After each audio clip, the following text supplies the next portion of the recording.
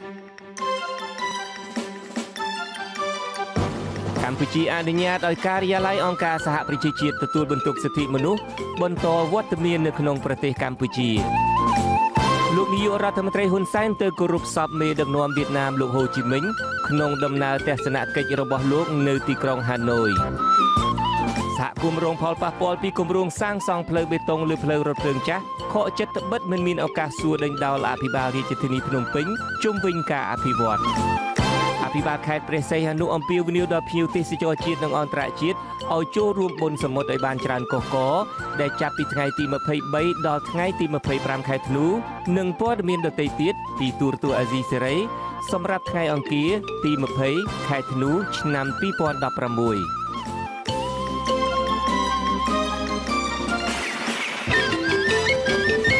បាទពីរដ្ឋធានី Washington ខ្ញុំបាទជួនចាត់បុតសូមជម្រាបសួរលោកអ្នកនាងកញ្ញាទាំងអស់ជាទីមេត្រីយើងខ្ញុំសូមស្វាគមន៍លោកអ្នកនាងក្នុងកម្មវិធីផ្សាយទូរទស្សន៍អាស៊ីសេរីបាទជាបន្តទៅទៀតនេះខ្ញុំបាទសូមជូនព័ត៌មានពិស្ដារដ្ឋាភិបាលសម្រាប់អនុញ្ញាតឲ្យការិយាល័យអង្គការសហប្រជាជាតិទទួលបន្ទុកសិទ្ធិមនុស្សបន្តវត្តមាននៅក្នុងប្រទេសកម្ពុជាក្រោយពីមានភាពចម្រូងចម្រាសអំពីជោគវាសនានៃការិយាល័យសិទ្ធិមនុស្សមួយនេះកន្លងទៅរដ្ឋាភិបាលកម្ពុជាបានព្រមានថាបើអង្គការសហប្រជាជាតិមិនបញ្ឈប់ការជ្រៀតជ្រែកការងារផ្ទៃក្នុងរបស់កម្ពុជានោះទេកម្ពុជានឹងមិនអនុញ្ញាតឲ្យបន្តវត្តមានការិយាល័យសិទ្ធិមនុស្សអង្គការសហប្រជាជាតិនោះទេបាទសូមអញ្ជើញលោកអ្នកនាងទស្សនាសេចក្តីរាយការណ៍អំពីរឿងនេះរបស់លោកយាងសុជាមេតាសេចក្តីប្រកាសព័ត៌មានរបស់ក្រសួងការបរទេសនិងសហប្រតិបត្តិការអន្តរជាតិផ្សព្វផ្សាយនៅថ្ងៃទី20ធ្នូឲ្យដឹងថារដ្ឋាភិបាលកម្ពុជានិងការិយាល័យឧត្តមស្នងការសិទ្ធិមនុស្សអង្គការសហប្រជាជាតិបានចុះអនុសារណៈនៃការយោគយល់ថ្មីមួយកាលពីថ្ងៃទី19ធ្នូដែលជាកិច្ចព្រមព្រៀងទ្វេភាគីសម្រាប់កិច្ចសហប្រតិបត្តិការស្របច្បាប់សម្រាប់រយៈពេល2ឆ្នាំទៀតក្រសួងការបរទេសអះអាងថាគោលបំណងនៃអនុសារណៈថ្មីនេះគឺជាការប្រកាសពីបំណងរបស់ភាគីទាំងពីរគឺកម្ពុជានិងអង្គការសហប្រជាជាតិក្នុងកិច្ចសហប្រតិបត្តិការអនុវត្តកម្មវិធីសហប្រតិបត្តិការបច្ចេកទេសលើវិស័យសិទ្ធិមនុស្សចូលលើមូលដ្ឋានដែលមានចែងក្នុងធម្មនុញ្ញនៃអង្គការសហប្រជាជាតិមាត្រា2កថាខណ្ឌទី7ដែលគូបញ្ជាក់ថាពុំមានបទបញ្ញត្តិណាមួយនៅក្នុងធម្មនុញ្ញអង្គការសហប្រជាជាតិអនុញ្ញាតឲ្យអង្គការសហប្រជាជាតិជ្រៀតជ្រែកកិច្ចការដែលស្ថិតក្រោមយុត្តាធិការរបស់ប្រទេសសមាជិកនីមួយៗឡើយក្រសួងការបរទេសសង្កត់ធ្ងន់ថាការបន្តសុពលភាពអនុសារណៈជាថ្មីនេះបញ្ជាក់ពីការបដិញ្ញាចិត្តយ៉ាងច្បាស់លាស់របស់រដ្ឋាភិបាលកម្ពុជាក្នុងការលើកកម្ពស់និងជំរុញគោលការណ៍នៃការគោរពសិទ្ធិស្មើភាពជាមូលដ្ឋាននិងលទ្ធិប្រជាធិបតេយ្យដូចមានចែងក្នុងរដ្ឋធម្មនុញ្ញកម្ពុជាបន្ថែមពីលើនេះរដ្ឋាភិបាលកម្ពុជានឹងបដិញ្ញាក្នុងភាពជាដៃគូជាមួយអង្គការសហប្រជាជាតិដើម្បីពង្រឹងការអនុវត្តអនុសារណៈនេះឲ្យមានប្រសិទ្ធភាពនិងពេញលេញដោយផ្អែកលើការគោរពគ្នាទៅវិញទៅមកនិងពុំជ្រៀតជ្រែកក្នុងកិច្ចការផ្ទៃក្នុងសម្ដៅពង្រឹងបន្ថែមនូវនីតិរដ្ឋនិងការលើកកម្ពស់ការការពារនិងគោរពសិទ្ធិមនុស្សនៅកម្ពុជាជុំវិញការចុះអនុសារណៈថ្មីនៅពេលនេះអ្នកនាំពាក្យឧត្តមស្នងការអង្គការសហប្រជាជាតិទទួលបន្ទុកសិទ្ធិមនុស្សនៅទីក្រុងហ្សឺណែវអ្នកស្រី Elizabeth Rossell បញ្ជាក់ប្រាប់អាស៊ីសេរីតាមសារអេឡិចត្រូនិកថាយើងបានមកដល់ចំណុចព្រមព្រៀងគ្នាអាចទទួលយកបានទាំងសងខាងហើយដែលភាគីទាំងសងខាងមានជំហររក្សានៅសុចរិតភាពនៃអនុសារណៈអ្នកស្រីបញ្ជាក់បន្ថែមថាអង្គការសហប្រជាជាតិស្វាគមន៍ដែលភាគីទាំងពីរសម្រេចបាននៅកិច្ចព្រមព្រៀងនៅពេលនេះហើយអង្គការសហប្រជាជាតិបដិញ្ញាបន្តផ្ដល់នូវកិច្ចសហប្រតិបត្តិការជាមួយរដ្ឋាភិបាលកម្ពុជាដើម្បីជំរុញការលើកកម្ពស់និងការការពារសិទ្ធិមនុស្សនៅកម្ពុជាបាទខ្ញុំបាទយេសុជាមេតាអាស៊ីសេរីរាយការណ៍ពីភ្នំពេញបាទលោកនាយករដ្ឋមន្ត្រីហ៊ុនសែននៃកម្ពុជាក្នុងដំណើរទស្សនកិច្ចទៅប្រទេសវៀតណាមនៅថ្ងៃអង្គារនេះបានជួបចរចាទ្វេភាគីជាមួយនាយករដ្ឋមន្ត្រីវៀតណាមលោកងៀនស៊ុនហ្វុកនឹងធ្វើជាអធិបតីនៅក្នុងពិធីចុះហត្ថលេខាលើឯកសារសំខាន់ៗចំនួន3ឯកសារទាំងនោះរួមមានសន្ធិសញ្ញាស្តីពីការផ្ទេរទណ្ឌិតសន្ធិសញ្ញាស្តីពីជំនួយទៅវិញទៅមកផ្នែកច្បាប់លើវិស័យព្រហ្មទណ្ឌនិងកិច្ចព្រមព្រៀងស្តីពីកិច្ចសហប្រតិបត្តិការរវាងក្រសួងធម្មការនិងសាសនានៃកម្ពុជានិងគណៈកម្មាធិការជនជាតិនៃប្រទេសវៀតណាមដែលចុះហត្ថលេខាដោយលោកប្រាក់សុខុនរដ្ឋមន្ត្រីក្រសួងការបរទេសកម្ពុជានៅថ្ងៃពុធនេះដែរលោកហ៊ុនសែនក៏បានទៅគោរពសពលោកហូជីមិញយុទ្ធជនពលីនិងបំពាក់កម្រងផ្កានៅវិមានអនុស្សាវរីយ៍នៅទីក្រុងហាណូយលោកហ៊ុនសែននឹងបញ្ចប់ទស្សនកិច្ចផ្លូវរដ្ឋនៅប្រទេសវៀតណាមនៅថ្ងៃពុធទី21ស្អែកនេះ บัตรสมปอนองการสิทธิมนุษย์อันตรជាតិហៅកាត់ថា FIDH ដែលមានអង្គការជាសមាជិក178អង្គការស្វាគមន៍សេចក្តីសម្រេចរបស់ក្រុមការងារអង្គការសហប្រជាជាតិស្តីពីការឃុំខ្លួនតាមទំនឹងចិត្ត WGAD ដែលចាត់ទុកការឃុំខ្លួនមន្ត្រីអង្គការសិទ្ធិមនុស្សអាត់ហុក4រូបនិងអគ្គលេខាធិការរងគណៈកម្មាធិការជាតិរៀបចំការបោះឆ្នោតកោជបថាជាទង្វើធ្វើតាមទំនឹងចិត្តក្រុមការងារអង្គការសហប្រជាជាតិស្តីអំពីការឃុំខ្លួនតាមទំនឹងចិត្តចាត់ទុកថាការដកហូតសិទ្ធិសេរីភាពតាមតែទំនឹងចិត្តពីមន្ត្រីកោជបនិងអង្គការសិទ្ធិមនុស្សទាំងនោះគឺជាការប្រព្រឹត្តផ្ទុយទៅនឹងស្មារតីសេចក្តីប្រកាសជាសកលស្តីអំពីសិទ្ធិមនុស្សនិងអនុសញ្ញាអន្តរជាតិស្តីពីសិទ្ធិពលរដ្ឋនិងសិទ្ធិនយោបាយសេចក្តីថ្លែងការណ៍របស់សម្ព័ន្ធអង្គការសិទ្ធិមនុស្សផ្សាយកាលពីថ្ងៃទី19ខែធ្នូក៏បានអំពាវនាវឲ្យអាជ្ញាធរកម្ពុជាត្រូវគោរពច្បាប់និងដោះលែងអ្នកទាំង5រូបឲ្យមានសេរីភាពជាបន្ទាន់និងត្រូវទម្លាក់ចោលរាល់បទចោទប្រកាន់ទៅលើពួកគាត់អគ្គលេខាធិការរងកោជបលោកនីចរិយាមន្ត្រីអាត64រូបមានលោកនីសុខាលោកយីសុកសានលោកណៃវងដានិងអ្នកស្រីលឹមមនីបានជាប់ពន្ធនាគារជិត8ខែហើយពីបទសំគំនិតនិងសោកប៉ាន់សាក់សីក្នុងរឿងអាស្រូវស្នេហារវាងលោកកឹមសុខានិងនាងខុមចាន់ដារ៉ាទីហៅស្រីមុំថ្មីនេះរដ្ឋមន្ត្រីក្រសួងមហាផ្ទៃលោកសខេងអះអាងថាអ្នកទាំង5រូបនោះនឹងអាចត្រូវបានដោះលែងនៅចុងខែធ្នូនេះបាទលោកនាងជាទីមេត្រីថ្ងៃអង្គារទី20នេះគឺជាខួបទី15ឆ្នាំនៃ Department ប្រព័ន្ធផ្សព្វផ្សាយនិងសារគមនាគមន៍ហៅកាត់ថា DMC ដែលជាគ្រឹះស្ថានរដ្ឋបណ្ដុះបណ្ដាលវិជ្ជាជីវៈសារព័ត៌មាននៅកម្ពុជារដ្ឋមន្ត្រីក្រសួងអប់រំរដ្ឋមន្ត្រីក្រសួងព័ត៌មានសិស្សនិស្សិតរួមទាំងលោកហ៊ុនម៉ាណីកូនប្រុសរបស់លោកនាយករដ្ឋមន្ត្រីហ៊ុនសែនផងនិងអតីតនិស្សិតនៃសាលានេះចូលរួមប្រារព្ធកម្មវិធីខួប15ឆ្នាំនេះបាទលោកថាកិត្យាមានសេចក្តីរាយការណ៍ផ្ទាល់ពីទីតាំងនោះតែម្ដងបាទសូមជម្រាបសួរថាកិត្យាបាទជម្រាបសួរលោកច័ន្ទបតតាមពិតលោកថាកិត្យាដែលគាត់មានធរៈផ្ទាល់ខ្លួនបន្តិចអញ្ចឹងខ្ញុំក៏បានមកជំនួសគាត់នៅពេលនេះតែម្ដងបាទជម្រាបសួរតារាតាមពិតតារាខ្លួនឯងជាអតីតនិស្សិតនៃ Department ព័ត៌មាននេះដែលគេហៅថា DMC នេះរួចមានអារម្មណ៍យ៉ាងម៉េចដែរបានរៀនចប់សាលានេះហើយទីបំផុតបានត្រូវគេអញ្ជើញមកបានមកមើលការរៀបចំនេះបានរាយការណ៍ពីការរៀបចំនេះវិញតើមានអារម្មណ៍យ៉ាងណាដែរផ្ទាល់ខ្លួនជាអតីតនិស្សិតផងឥឡូវបានមករាយការណ៍ពីរឿងនេះផ្ទាល់បាទខ្ញុំបាទពិតជាមានអារម្មណ៍រំភើបនិងសប្បាយរីករាយមែនទែនដោយឃើញមានការប្រារព្ធកម្មវិធីមួយដែលតាមពិតជាការប្រារព្ធជាលក្ខណៈគ្រួសារទេក៏ប៉ុន្តែដោយយើងបានរៀបចំវាឲ្យអញ្ជើញភ្ញៀវវាគ្មិនកិត្តិយសមួយចំនួនដែលជាអ្នកមានមុខមានមាត់អញ្ចឹងទៅក៏ញ៉ាំងកម្មវិធីហ្នឹងឲ្យកាន់តែមានភាពផឹកហែកជាងហ្នឹងទៅបាទហើយនៅក្នុងកម្មវិធីនេះដែរក៏មានថ្លែងវាគ្មិនរបស់យើងនីមួយៗហ្នឹងគឺគាត់បានឡើងថ្លែងសន្ទរកថាចំណាប់អារម្មណ៍ដែលឡែកហ្នឹងបាទលោកបាទហើយលោកតារាខ្លួនឯងជានិស្សិតចំនួនទីប្រមាណខ្ញុំចំនួនទី11លោកបាទទី11អញ្ចឹងក្នុងមួយវគ្គហ្នឹងជាទូទៅមាននិស្សិតប្រមាណដែរនៅសាលាបណ្ដុះបណ្ដាលអ្នកខ្សែ DMC ហ្នឹងបាទនៅក្នុងមួយចំនួនយើងបានចំនួនច្រើនបំផុតត្រឹមតែ30នាក់ទេបាទដោយសារតែយើងធ្លូវច្រងកាត់ការប្រឡងរយៈពេល2ដងគឺទី1គឺយើងប្រឡងបែបសំណេរហើយទី2គឺយើងត្រូវប្រឡងបែបសម្ភារម្ដងទៀតអញ្ចឹងដំណាក់កាលនេះគឺជាដំណាក់កាលដែលតឹងតែងដែលសិស្សពិបាកឆ្លងកាត់បាទតើខ្ញុំសូមបញ្ជាក់ថាបាទខ្ញុំសូមបញ្ជាក់ថា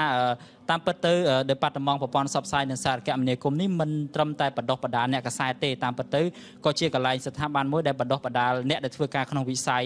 ប្រព័ន្ធផ្សព្វផ្សាយផ្ដោតទៅលើការកំសាន្តផងដែរដែលយើងហៅថាជា entertainment media ក្រៅតែពីការបង្រៀនបែបជាព័ត៌មានហើយមួយក្រុមទៀតក៏បង្រៀនជាលក្ខណៈការសិក្សាស្រាវជ្រាវជា research ជាអីដែរបាទតើខ្ញុំឮសូគេថាការដែលប្រឡងចូលនេះដែលហៅថាគេជ្រើសរើសតិចនឹងតើតារាមើលឃើញថាតើដើម្បីឲ្យបានចូលរៀនในសាលាបណ្ដុះបណ្ដាលអ្នកកសែតនិងបណ្ដុះបណ្ដាលប្រព័ន្ធអ្នកធ្វើការនៅក្នុងប្រព័ន្ធផ្សព្វផ្សាយហ្នឹងត្រូវរៀបចំខ្លួនយ៉ាងណាខ្លះដើម្បីអាចប្រឡងប្រជែងចូលបានជាប់បានបាទ បាទជាដំបូងបង្អស់គឺយើងត្រូវតាមដានព័ត៌មានប្រចាំថ្ងៃដោយហេតុតែ Department ប្រព័ន្ធផ្សព្វផ្សាយនេះផ្ដោតទៅលើព័ត៌មានសំខាន់ជាងគេអញ្ចឹងគឺយើងត្រូវតែដឹងអំពីការផ្លាស់ប្ដូរនៃសង្គមយើងដឹងអំពីអ្វីដែលកំពុងកើតមានក្នុងសង្គមកម្ពុជាហើយរួមទាំងពិភពលោកផ្សេងផងពីព្រោះនៅពេលដែលយើងធ្វើតេស្តគឺចាំបាច់ណាស់គឺយើងត្រូវគេនឹងសួរយើងអំពីវប្បធម៌ទូទៅគឺយើងសួរយើងអំពីព័ត៌មានហើយដែលសំខាន់មួយទៀតនោះគឺភាសាអង់គ្លេសពីព្រោះនៅរាល់ការធ្វើតេស្តទាំងអស់គឺយើងត្រូវធ្វើតេស្តជាភាសាអង់គ្លេសសូម្បីតែនៅពេលដែលយើងសុភាក៏ដោយលោកច័ន្ទបុតបាទហើយជាពិសេសនៅពេលដែលយើងបានចាប់ផ្ដើមចូលរៀនគឺយើងប្រើប្រាស់ភាសាអង់គ្លេសជាភាសាគោលនៅក្នុងការទំនាក់ទំនងនៅក្នុងការធ្វើកិច្ចការងារសាលានិងក្នុងការងារប្រស្រ័យតាក់ទងជាមួយអ្នកដទៃទៀតបាទជាទូទៅនៅពេលដែលកូនសិស្សសាលាបណ្ដុះបណ្ដាលអ្នកកសែត DMC នេះរៀនចប់ទៅតើងាយរកការធ្វើទេតើទីផ្សារការងារនឹងសម្បូរសម្រាប់ពួកគាត់ដែរទេបាទមានច្រើនណាស់លោកច័ន្ទបុតដោយសារតែផ្នែកវិស័យសារព័ត៌មានហើយនិងវិស័យសារគមនាគមន៍នៅកម្ពុជានេះមានទីផ្សារធំទូលាយដូច្នេះហើយនៅគ្រប់និស្សិតដែលបញ្ចប់ការសិក្សាពី Department នេះទៅគឺភាគច្រើនគឺមានការងារធ្វើហើយជាការងារមួយដែលទទួលបានប្រាក់ខែប្រាក់បៀវត្សខ្ពស់ទៅទៀតបាទហើយយើងឃើញថាបើប្រៀបធៀបទៅនឹងមុខជំនាញដទៃទៀតដោយថាគេបង្កើតមកច្រើនសិបឆ្នាំទៅហើយវាធ្វើឲ្យអត្រានៃការងារនឹងមានតិចទៅវិញប៉ុន្តែសម្រាប់ Department ប្រព័ន្ធផ្សព្វផ្សាយដោយហេតុតែយើងទំនឹងមានរយៈពេល10ឆ្នាំជាងមកនេះទេថ្ងៃនេះគឺជាខួបលើកទី15របស់យើងអញ្ចឹងទំតែបង្កើតបាន15ឆ្នាំទេដូច្នេះហើយយើងសម្បូរការងារច្រើនលោកច័ន្ទបុតបាទតើក្នុងរយៈពេល15ឆ្នាំនេះតើការវិវត្តទិសដៅនៃសាលានេះដំបូងឡើយមកការពិតនឹងដំបូងឡើយមកនឹងឃើញមានអង្គការអន្តរជាតិច្រើនណាស់ដែលជួយជ្រោមជ្រែងដើម្បីបង្កើតសាលា DMC នេះលោកតារាមានចាំបានទេថាតើការបង្កើតពីដំបូងមកនឹងខាងណាអ្នកឧបត្ថម្ភដើម្បីបង្កើតឲ្យមានសាលាបណ្ដុះបណ្ដាលអ្នកកសែតនិងអ្នកធ្វើការក្នុងប្រព័ន្ធផ្សព្វផ្សាយនេះបើតាមខ្ញុំដឹងអង្គការអន្តរជាតិដែលជួយជ្រោមជ្រែងក្នុងការបង្កើតសាលា DMC នេះដំបូងបើមើលទៅគឺជាអង្គការ UNESCO ហើយនឹងអង្គការសំខាន់ជាងគេដែលគ្រប់គ្រងផ្នែកហិរញ្ញវត្ថុនោះគឺហៅថាមូលនិធិ Konrad Adenauer របស់ប្រទេសអាល្លឺម៉ង់ហើយរួមកិច្ចសហការបច្ចេកទេសពីអង្គការដល់3មួយចំនួនដែរដូចជាអង្គការ GIZ ហើយនឹងមូលនិធិ DW ជាដើមបាទចុះមកដល់ពេលនេះតើការវិវត្ត15ឆ្នាំមុននេះតើអង្គការអន្តរជាតិនឹងដកថយហើយពីព្រោះថ្ងៃនេះឃើញមានមន្ត្រីរដ្ឋមន្ត្រីតាំងពីក្រសួងអប់រំរដ្ឋមន្ត្រីក្រសួងព័ត៌មានតាំងពីកូនលោកនាយករដ្ឋមន្ត្រីហ៊ុនសែនឲ្យចូលរួមផងថាតើមកដល់ពេលនេះការវិវត្តនៃសាលានេះនៅតែឯករាជ្យឧបត្ថម្ភដោយអង្គការសហប្រជាជាតិឧបត្ថម្ភដោយអង្គការឯករាជ្យដទៃទៀតទេឬមួយក៏ចាប់ផ្ដើមមានការឥទ្ធិពលជ្រៀតជ្រែកខាងនយោបាយមកចូលរួមនៅក្នុងសាលានឹងហើយបាទមែនតើទៅលោកច័ន្ទបុតគឺអង្គការធំអង្គការអន្តរជាតិនានានឹងនៅតែបន្តផ្ដល់ជំនួយមកដល់Departmentប្រព័ន្ធផ្សព្វផ្សាយដដែលជាពិសេសដូចជាអង្គការ Konrad របស់អាល្លឺម៉ង់អង្គការ GIZ ជាដើមហ្នឹងហើយយើងឃើញថាតកតទៅនឹងឥទ្ធិពលនយោបាយយើងអាចនិយាយបានថាវាមានការប្រែប្រួលខ្លះនៅក្នុងការសិក្សាប្រចាំថ្ងៃនៅក្នុងការវិភាគនៅក្នុងអីជាដើមហ្នឹងដោយហេតុតែប្រហែលជាវាតកតងជាមួយនឹងកំណែទម្រង់របស់វិស័យអប់រំដែរកំណែទម្រង់របស់ក្រសួងអប់រំដែរដែលគាត់ដាក់ចេញនៅកំណែទម្រង់ថ្នាក់ឧត្តមសិក្សាកាលពីមុន DMC គឺភាគច្រើនគឺយើងគ្រប់គ្រងដោយខ្លួនឯងយើងស្វ័យឯករាជ្យដោយខ្លួនឯងក៏ប៉ុន្តែបច្ចុប្បន្ននៅពេលនេះគឺយើងឃើញថាមានការឆ្លងកាត់នៅរដ្ឋបាលរបស់សាកលវិទ្យាល័យភូមិន្ទភ្នំពេញនឹងច្រើនជាងនឹងមានន័យថាហាក់បីដូចជាមានការគ្រប់គ្រងច្រើនជាងមុនហើយកម្មវិធីដូចជាគម្រោងធំរបស់សហភាពសហព័ន្ធយុវជនដែលដឹកនាំដោយលោកហ៊ុនម៉ាណីជាដើមហ្នឹងដូចជាគម្រោងអង្គរសង្ក្រាន្តជាដើមហ្នឹងភាគច្រើនគឺបកគលមក Department ប្រព័ន្ធផ្សព្វផ្សាយដើម្បីឲ្យDepartment ប្រព័ន្ធផ្សព្វផ្សាយហ្នឹងធ្វើការអនុវត្តនៅគម្រោងហ្នឹងគឺជាផ្នែកទំនាក់ទំនងសាធារណៈជាដើមហ្នឹងលោកច័ន្ទបុតបាទតើការដែលចូលរួមពីកូនលោកនាយករដ្ឋមន្ត្រីអីជាដើមនៅក្នុងកិច្ចការនៃសាលានឹងឬមួយក៏រាប់ថាជាការចូលរួមចំណែកនៃសាលានឹងអាចធ្វើឲ្យមានឥទ្ធិពលនយោបាយអូសទាញយុវជនដែលជាអនាគតអ្នកផ្សព្វផ្សាយព័ត៌មាននឹងដើម្បីឲ្យលែងឯករាជ្យភាពរបស់ខ្លួនទេបើតាមមើលទៅគឺมันអាចទេលោកច័ន្ទបុតបើតាមការគិតរបស់ខ្ញុំដោយហេតុតែ នៅសាលានេះគឺអតិពលគឺជាអតិពលហើយក៏ប៉ុន្តែនៅសាលានេះអ្វីដែលគេបង្ហាត់បង្រៀនសំខាន់មួយទៀតតាំងពីឆ្នាំទី1នោះគេហៅថាជា critical thinking មានន័យថាការគិតដ៏ស៊ីជម្រៅការគិតដ៏ស៊ីជម្រៅដែលផ្ដល់ឲ្យនិស្សិតម្នាក់ៗហ្នឹងនៅការគិតនៅការថ្លឹងថ្លែងការចាប់យកឱកាសប្រហែលជាគាត់អាចជាប់ពាក់ព័ន្ធគាត់អាចអនុវត្តគម្រោងឬមួយក៏គាត់អាចមានសកម្មភាពច្រើនតាក់ទងជាមួយនឹងកូនរបស់លោកនាយករដ្ឋមន្ត្រីហ៊ុនសែនឬមួយក៏អ្នកនយោបាយជាដើមហ្នឹងក៏ប៉ុន្តែនេះគ្រាន់តែជាការចាប់ឱកាសរបស់គាត់ទេគោលគំនិតរបស់គាត់គឺនៅតែរក្សាដដែលហើយអ្វីដែលយើងមើលឃើញគឺភាពច្នៃប្រឌិតរបស់គាត់អាចចេះធ្វើការជាមួយនឹងមនុស្សគ្រប់សន្តានហើយគាត់អាចទាញយកប្រយោជន៍ពីមនុស្សទាំងអស់ហ្នឹងមកវិញបាទអញ្ចឹងមានន័យថាទោះបីជាមានការខំប្រឹងប្រែងអូសទាញយ៉ាងណាក៏ដោយចុះនិស្សិតទាំងអស់ហ្នឹងគឺឈរនៅលើគោលការណ៍គ្រឹះនៃឯករាជ្យភាពនៃវិស័យព័ត៌មានវិស័យផ្សព្វផ្សាយ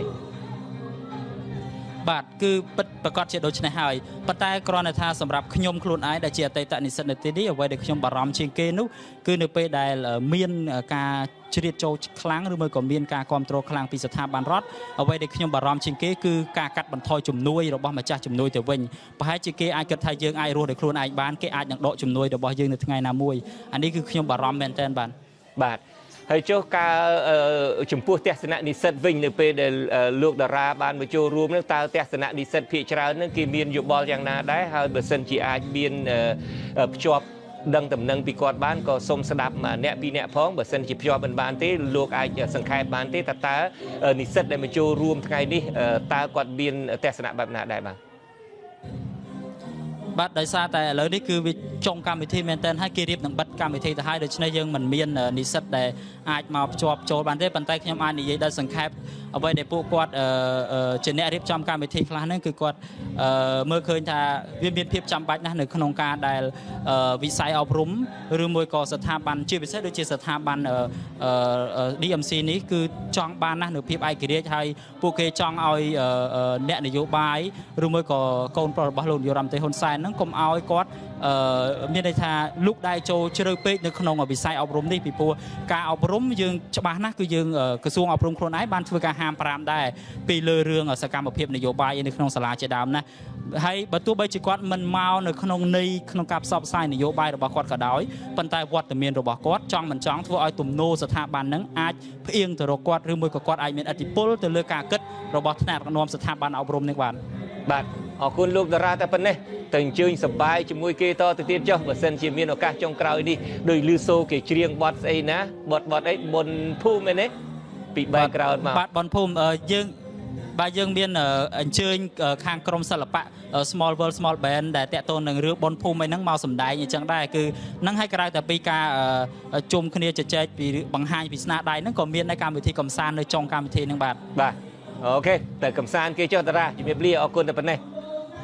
បាទអរគុណលោកច័ន្ទបតច្រើនជំរាបលាទស្សនិកជនបាទ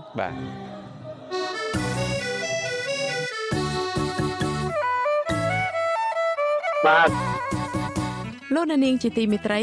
ក្រៅពីស្ដាប់កម្មវិធីផ្សាយវិទ្យុអាស៊ីសេរីលោកអ្នកនាងក៏អាចទស្សនាវីដេអូ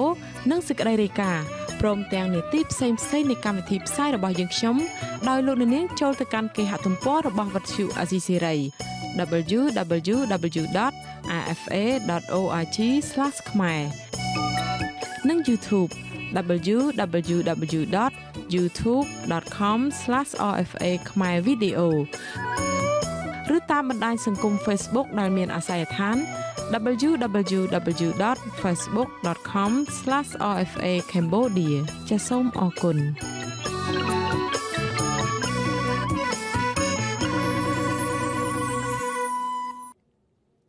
បាទលោកនាងជាទីមេត្រីថ្ងៃ20ធ្នូនេះក៏ជាថ្ងៃចាប់ផ្ដើមប្រកួតជ្រើសរើសជើងឯកសម្រាប់ពានរង្វាន់បាល់ទាត់ Soccer League នៅក្នុងរដូវកាលទី4នៅថ្ងៃបើកវគ្គនៃការប្រកួតជ្រើសរើសជើងឯកនៅថ្ងៃនេះលោកហ៊ុនម៉ាណីដែលជាតំណាងរាជគណៈបកកាន់អំណាចនិងជាកូនប្រុសរបស់លោកហ៊ុនសែនថ្លែងថាការជំរុញវិស័យកីឡានេះមិនត្រឹមតែលើកទឹកចិត្តដល់ក្រុមកីឡាករឲ្យមានចិត្តមោះមុតនិងដើម្បីជៀសផុតអំពីអំពើអបាយមុខផ្សេងប៉ុណ្ណោះទេវាថែមទាំងជួយជំរុញដល់មហាជនឲ្យជៀសផុតពីគ្រឿងញៀនថែមទៀតផងដើម្បីជ្រាបបន្ថែមជំវិញព្រឹត្តិការណ៍ប្រកួតនេះសូមអញ្ជើញទស្សនាសេចក្តីរាយការណ៍របស់លោកម៉មនីរត ដែលកំពុងយកព័ត៌មាននេះពីព្រឹត្តិការណ៍នេះពីការប្រកួតផ្ទាល់នឹងតែម្ដងសូមជម្រាបសួរលោកមុំមនីរតន៍បាទអរគុណសូមជម្រាបសួរលោកជនច័ន្ទបុតបាទមិនទៅថ្ងៃនឹងបានចូលរួមមើលគេបង្កើតប្រកួតកីឡារដូវកាលទី4នឹងផងមនុស្សមកចូលរួមច្រើនទេជារួមទៅយើងសង្កេតឃើញថាថ្ងៃហ្នឹងអ្នកចូលរួមជារួមគឺជាយុវជនតែបង្កើតឡើងដោយលោកកូនប្រុសរបស់លោកនាយករដ្ឋមន្ត្រីហ៊ុនសែនតែម្ដងមិនខុសពីសេចក្តីរាយការណ៍មុនរបស់លោកយ៉ងច័ន្ទរាទេថ្ងៃនេះគឺថាគ្របដណ្ដប់ដោយកូនប្រុសរបស់លោកនាយករដ្ឋមន្ត្រីថែមទៀតដែលព្រឹត្តិការណ៍ដែលបង្កើតឡើងសម្រាប់រដូវកាលទី4បានសេចក្តីថាជាការប្រកួតវគ្គលើកទី4នៅថ្ងៃនេះហើយយើងសង្កេតឃើញថាព្រឹត្តិការណ៍ថ្ងៃហ្នឹងគឺជារួមប្រជាពលរដ្ឋសាមញ្ញក្តីមិនជាបាត់ទេទីតាំងនៃការចូលរួមហ្នឹង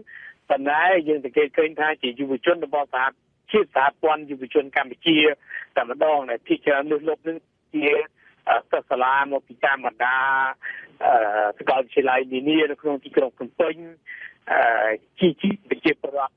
សាមញ្ញដែលគាត់មានឱកាសក្នុងការចូលរួមហើយយើងសង្កេតឃើញថាមានប្រជាពលរដ្ឋសាមញ្ញដែលក៏ចូលរួមប៉ុន្តែក្នុងន័យថាជាអ្នកដែលចូលរួមហាត់ប្រាណនៅខាងទៅវិញលោកបាទតែសារតែយើងមើលឃើញពីរឿងនៃការដាក់រថយន្តស្អីកាសនៃការចូលរួមពីកងកម្លាំងអីច្រើនទី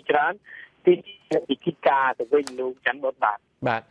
មិញនឹងឃើញនៅពេលដែលលោកកំពុងរាយការណ៍នឹងឃើញមានអ្នកចម្រៀងព្រៀបសវត្ថអីកាន់មីក្រូហ្វូនកំពុងច្រៀងផងប៉ុន្តែពីក្រោយខ្នងលោកនឹងអត់មានឃើញមានមនុស្សមកចូលរួមសោះឃើញតែកៅអីស្អាតនោះទេបាទជាការពិតដូចខ្ញុំរៀបរាប់មិញគឺប្រជាពលរដ្ឋសាមញ្ញដូចជាមិនឃើញមានចូលរួមទេក្រៅតែពីក្រុមយុវជនដែលមកពីតាមសាកលវិទ្យាល័យនានានៅក្នុងទីក្រុងភ្នំពេញហ្នឹងហើយក្រុមទាំងនេះបើយើងមើលពិនិត្យមើលជារួមគឺគេច្រើនជាក្រុមសហព័ន្ធយុវជនកម្ពុជាច្រើនជាងហើយជាមន្ត្រីរាជការនៅមុនអាកាយអញ្ចឹងទៅឡើយកៅអីស្តាតជុំវិញហ្នឹងគឺតំណេគេមានការចូលរួមដែរប៉ុន្តែតិចតួចអ្នកដែលចង់ទស្សនាមើលពីទស្សនវិជ្ជានៃការប្រកួតកីឡាហ្នឹងគឺតែគាត់អាចអើតមើលអីចឹងទៅហើយយើងមិនដឹងតើការដែលមានការប្រគំនឹងដោយសារតែយើងពិបាកក្នុងការប្រមូលព័ត៌មានលោកច័ន្ទបុតលេខដឹងប្រាប់ហើយពិធីការធំដែលរៀបចំដោយរដ្ឋាភិបាលមិនងាយទេសម្រាប់ព័ត៌មានបាទសម្រាប់ព័ត៌មានរបស់អាស៊ីសេរីក្តីសម្រាប់ព័ត៌មានដទៃទៀតដែលមិនទៅគ្រប់គ្រងឬក៏មិនគ្រប់គ្រងចង់និយាយថាគាត់និយាយត្រង់ទៅលើអ្វីដែលរដ្ឋាភិបាលមានកំហុសឆ្គងក្នុងការគ្រប់គ្រងរដ្ឋបាលសាធារណៈហ្នឹងគឺថាគាត់មិនសូវពេញចិត្តក្នុងការអនុញ្ញាតឲ្យចូលរួមឡើយហើយហេតុផលទាំងនេះគឺពិបាកណាស់ក្នុងការទទួលបានព័ត៌មានបាទអញ្ចឹងយើងមិនដឹងមូលហេតុពិតប្រាកដនៃការមិនវត្តមាននៃការចូលរួមរបស់ប្រជាពលរដ្ឋទូទៅនឹងបាទអញ្ចឹងបើស្ដាប់លោកមនីរតន៍រាយការណ៍ទៅអ្នកដែលមកចូលរួមនឹងសុទ្ធតែជាអ្នកដែលគេតម្រូវឲ្យមកចូលរួមតែម្ដងគៀកងឲ្យមកចូលរួមតែម្ដងមិនមែនជាការប្រកួតសម្រាប់មើលទៅដែលសាធារណជនអាចចូលរួមមកបានទេបាទតែជាអញ្ចឹងព្រោះមិនមានការបាត់បង់ឯលោកមើលទៅរបាំងគ្រប់ច្រឡោះខ្ញុំថាវិលជុំទាំងអស់តាចោះតាឡើងគឺថាដូចមិនមានការបាត់បង់ទេប៉ុន្តែមូលហេតុនៃការចូលរួមនឹងមិនដឹងជាយ៉ាងម៉េចហើយសំណួររបស់លោកថាប្រហែលជាមនុស្សដែលគៀងគោអាចជាចម្លើយត្រឹមត្រូវមួយយ៉ាងដែរដោយហេតុថាមើលឃើញសិទ្ធិយុវជនរបស់សសយកបានសេចក្តីថាសហភាពសហព័ន្ធយុវជនកម្ពុជាជារួមបូករួមនឹងកម្លាំងសមត្ថកិច្ចដែលចូលជើងការពារសុវត្ថិភាពនៅស្តាតអូឡ িম্প ិកទាំងផងបាទយ៉ាងណាក៏ដោយចុះតើការប្រកួតនឹងមានរយៈពេលប្រមាណថ្ងៃហើយមានក្រុមកីឡាពីខាងណាដែរចូលរួមបាទជារួមនៅក្នុងកម្មវិធីផ្សាយនឹងគឺចាប់ពីថ្ងៃហ្នឹងជាការកម្ដៅសាច់ដុំនៃការប្រកួតកីឡារហូតទៅដល់ការប្រកួតពិតប្រាកដពីថ្ងៃស្អែករហូតដល់ថ្ងៃទី28ជាការប្រកួតផ្ដាច់ព្រាត់ដើម្បីទទួលយកនៅពានរង្វាន់ជាការជ្រើសរើសAuction League 2016ហ្នឹងហើយជារួមការប្រកួតនឹងចំនួន60ក្រុមនឹងគឺបាទ60ក្រុមទូទាំងប្រទេសហើយការប្រកួតនេះតាមការប្រកាសរបស់លោកថោងខុនដែលជារដ្ឋមន្ត្រីក្រសួងទេសចរក៏បានប្រកាសថាមែនទែនទៅក្រុមនេះក៏មានការផ្សព្វផ្សាយក្នុងការទទួលយកពានរង្វាន់សម្រាប់ SEA Games ឆ្នាំ2000ជានឹងខ្ញុំបាននិយាយថាក្នុងមួយឆ្នាំទៅមួយឆ្នាំនឹងមានការប្រកួតរហូតដល់ SEA Games ឆ្នាំ2000ជាង2023អញ្ចឹងទៅលោកបាទ មានអេរីកាទៀតដែរមុននឹងលាគ្នាលោកមនីរតដូចជាមិនមានអីទេលោកមើលទៅទស្សនវិជ្ជារួមដូចខ្ញុំបានជំរាបជូនអញ្ចឹងជាការចាប់អារម្មណ៍សួរស្ដាយណាស់ពីមហាជនទូទៅក្នុងទស្សនវិជ្ជានៃការប្រកួតជ្រើសរើសនៃការប្រកួតជានឹងពាន់នឹងបាទអរគុណលោកមនីរតជំរាបលាទៅត្រឹមនេះបាទអរគុណជំរាបលាលោកច័ន្ទបុតជំត្រឹមប៉ុណ្ណេះបាទបា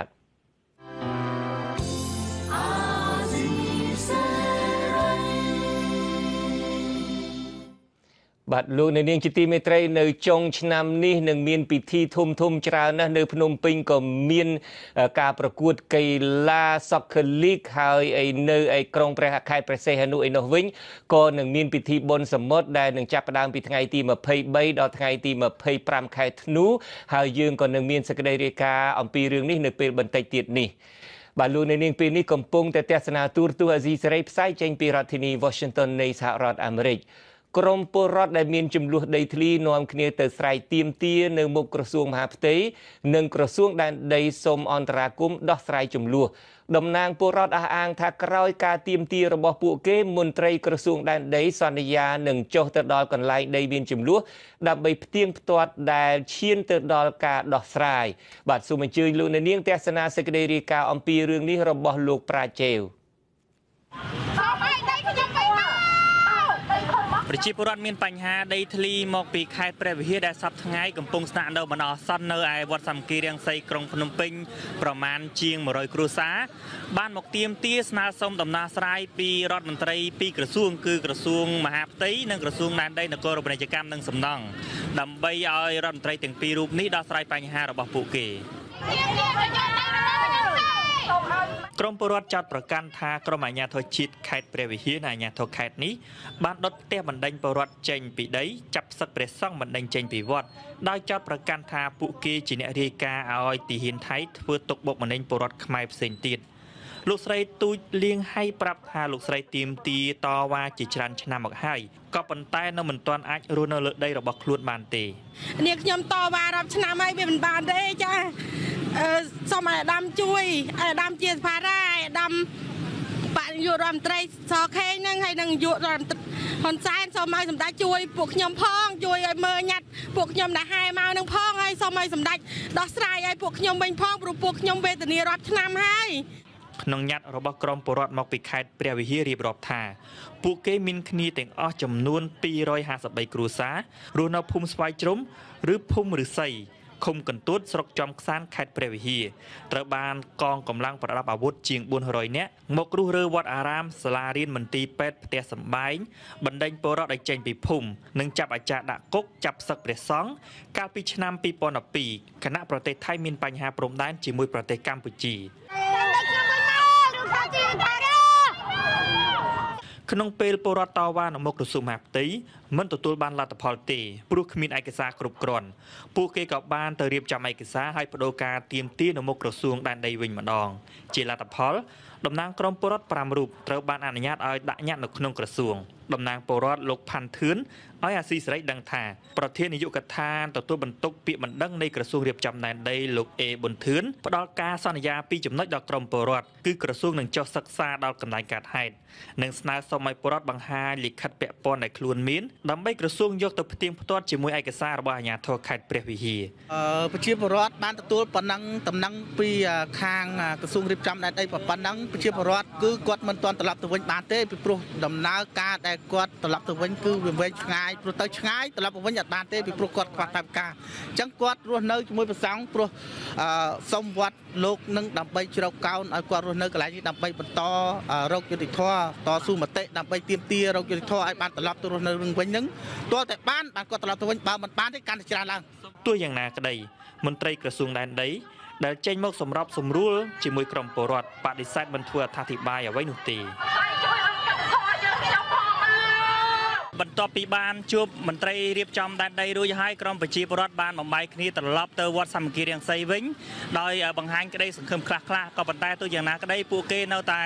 អះអាងថានឹងដាក់ពាក្យបណ្ដឹងបន្តទៀតទៅក្រសួងមហាផ្ទៃទៅក្រសួងពាក់ព័ន្ធដើម្បីឲ្យរឿងរបស់គេឆាប់បានដោះស្រាយខ្ញុំប្រាជេអាស៊ីសេរីរាយការណ៍ពីរាជធានីភ្នំពេញ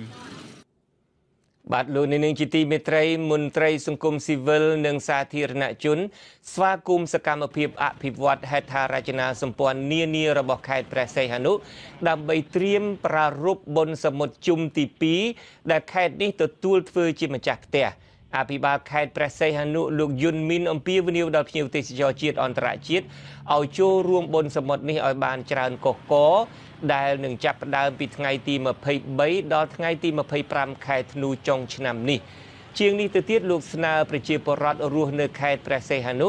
និងប្រតិបត្តិការទេសចរទាំងអស់ឲ្យចូលរួមសហការជាមួយរដ្ឋបាលខេត្តនឹងត្រូវកំណត់តម្លៃសេវាបម្រើជូនភ្ញៀវឲ្យបានសមរម្យអភិបាលខេត្តរូបនេះក៏បន្តថាសមត្ថកិច្ចជំនាញមកពីគ្រប់ស្ថាប័នពាក់ព័ន្ធបានត្រៀមកម្លាំងការពារសុវត្ថិភាពជូនភ្ញៀវទេសចរដោយការទទួលខុសត្រូវខ្ពស់បាទលោកនាងជាទីមេត្រីសមាគមរងផលប៉ះពាល់ពីគម្រោងសាងសង់ផ្លូវបេតុងលើផ្លូវរថភ្លើងចាស់ចាប់ពីសង្កាត់គីឡូម៉ែត្រលេខ6រហូតដល់ទំនប់ផ្លូវលេខ70សង្កាត់ទួលសង្កែបង្ហាញការខកចិត្តជាមួយសាលារាជធានីភ្នំពេញការខកចិត្តនេះត្បិតពួកគាត់មិនត្រូវបានផ្ដល់ឱកាសសួរដេញដោលជាមួយអភិបាលរាជធានីភ្នំពេញលោកប៉ាសុជាតិវង្សទេនៅក្នុងវេទិកាសាធារណៈស្ដីពីគម្រោងអភិវឌ្ឍឡើងវិញពីផ្លូវរថភ្លើងចាស់ទៅជាផ្លូវបេតុងថ្មីជំនួសវិញបាទសូមអញ្ជើញលោកនាងទស្សនាសេចក្តីរាយការណ៍របស់លោករាជវិញ្ញូអំពីរឿងនេះថាការចាប់ផ្ដើមរបស់យើងនឹងចាប់ផ្ដើមវេទិកាសាធារណៈស្ដីពីការរុះរើផ្លូវរថភ្លើងនឹងត្រូវសាងសង់ជំនួសនៅផ្លូវបេតុងប្រវែង 4510 ម៉ែត្រចាប់ពីសង្កាត់គីឡូម៉ែត្រលេខ6ដល់ទំនប់ផ្លូវ70សង្កាត់ទួលសង្កែគឺសហគមន៍រងផលប៉ះពាល់ពីការអភិវឌ្ឍនេះ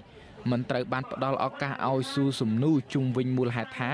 តើខាងសាលារាជធានីភ្នំពេញនឹងស្វែងរកដំណោះស្រាយបែបណាជូនពួកគាត់ដែលជាអ្នករងផលប៉ះពាល់ឡើយប្រធានសហគមន៍រងផលប៉ះពាល់នៅសង្កាត់ទូលសង្កែបញ្ជាក់ថានៅក្នុងសហគមន៍របស់លោកគឺមានប្រហែល30គ្រួសារត្រូវរងផលប៉ះពាល់អស់ផ្ទះអស់ដី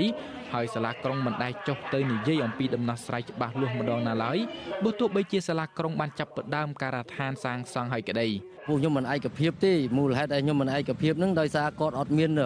និយាយពីបញ្ហាដំណោះស្រាយទេផលប៉ះពាល់ទេគាត់និយាយតែពីរឿងធ្វើ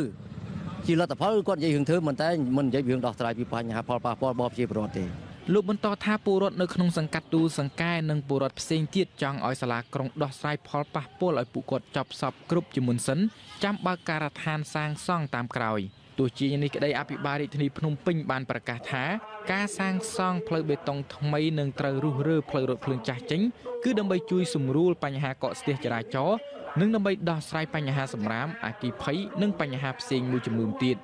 ហើយការសាងសង់នេះគឺតម្រូវយកដីនៅសងខាងផ្លូវរថភ្លើងប្រវែង7ម៉ែត្រម្ខាង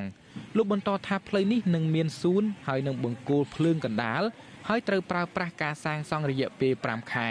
លោកប៉ាសេជាតិវង្សបញ្ជាក់ថាមូលហេតុមិនមានវេទិកាស៊ូដេញដោលជាមួយពលរដ្ឋដោយផ្ទាល់ព្រោះលោកចង់ឲ្យគណៈកម្មការជំនាញចុះទៅដោះស្រាយផលប៉ះពាល់ជាមួយពលរដ្ឋនៅតាមសង្កាត់នីមួយៗដែលត្រូវរងផលប៉ះពាល់អ្នកដែលប៉ះពាល់មានទស្សនវិជ្ជាខុសៗគ្នាបើយើងយករឿងមួយយកមកនិយាយសម្រាប់អ្នកទាំងអស់គ្នាមិនត្រូវអញ្ចឹងសូមទុកពេលឲ្យក្រុមការងារជាមួយប្រជាពលរដ្ឋហ្នឹងគឺដោះស្រាយនៅនឹងកន្លែងតាមស្ថានភាពជាក់ស្ដែងពលរដ្ឋរងផលប៉ះពាល់អស់ផ្ទះអស់ដីម្នាក់សូមមិនបញ្ចេញឈ្មោះបានប្រកាសជំទាស់ការបើកការដ្ឋានសាងសង់នៅពេលអភិបាលរាជធានីភ្នំពេញលោកប៉ាសេជាតិវង្សមិនបើកឱកាសឲ្យរូបគាត់ស៊ូដេញដោលដោយផ្ទាល់ជុំវិញវិធានការដោះស្រាយរបស់សាលារាជធានីភ្នំពេញខ្ញុំដល់ណាស់ទៅខ្ញុំអត់ចង់រស់ទេនិយាយត្រង់អត់ចង់រស់ដល់ហត់ពេកណាមួយខាងផ្លូវសេដ្ឋកិច្ចខ្វះមុខខ្វះក្រោយងាកមកគេដេញផ្ទះដល់ពេលខ្ញុំនឹងរកដូចណាបានជួតែមួយខែ50រៀលនឹងរកណាទេទូលេខសាលារាជធានីភ្នំពេញធ្លាប់បានបង្ហាញថាពលរដ្ឋដែលត្រូវទទួលរងផលប៉ះពាល់អស់ផ្ទះនិងដីទាំងស្រុងមានចំនួន424គ្រួសារចំណែកពលរដ្ឋ977គ្រួសារផ្សេងទៀតមានអ្នកខ្លះត្រូវអស់ដីមួយចំនួននិងផលប៉ះពាល់របងផ្ទះតិចតួចប៉ុណ្ណោះក្រមពលរដ្ឋរងផលប៉ះពាល់លើកឡើងថាពួកគាត់ត្រេកអរនៅពេលដឹងថាសាលាក្រុងភ្នំពេញរុះរើផ្លូវរថភ្លើងចាស់និងសាងសង់ផ្លូវបេតុងថ្មីឲ្យពួកគាត់ប៉ុន្តែពួកគាត់មិនចង់ឃើញការអភិវឌ្ឍធ្វើឲ្យពលរដ្ឋស្រក់ទឹកភ្នែកឡើយលើសពីនេះពួកគាត់ក៏មិនគាំទ្រការចេញតវ៉ាដោយសហគមន៍ដទៃទៀតដែរប៉ុន្តែបើគ្មានជំរឿសសហគមន៍រងផលប៉ះពាល់ទាំងនោះនឹងលើកគ្នាតវ៉ារហូតទទួលបានដំណោះស្រាយសមរម្យខ្ញុំរាជវិញ្ញូអាស៊ីសេរីភ្នំពេញ បាទលោកនៅនឹងកញ្ញាទើបតែបានទស្សនាទូរទស្សន៍អាស៊ីសេរីផ្សាយចេញពីរដ្ឋធានី Washington នៃសហរដ្ឋអាមេរិកខ្ញុំបាទជួនច័ន្ទបុតព្រមទាំងក្រុមការងារទាំងអស់នៃទូរទស្សន៍និងវិទ្យុអាស៊ីសេរីសូមជូនពរលោកនៅនឹងកញ្ញានិងក្រុមគ្រួសារទាំងអស់ឲ្យជួបប្រកបទៅនឹងសេចក្តីសុខគ្រប់ប្រការខ្ញុំបាទសូមអរគុណនិងសូមជម្រាបលារីត្រីសួស្តី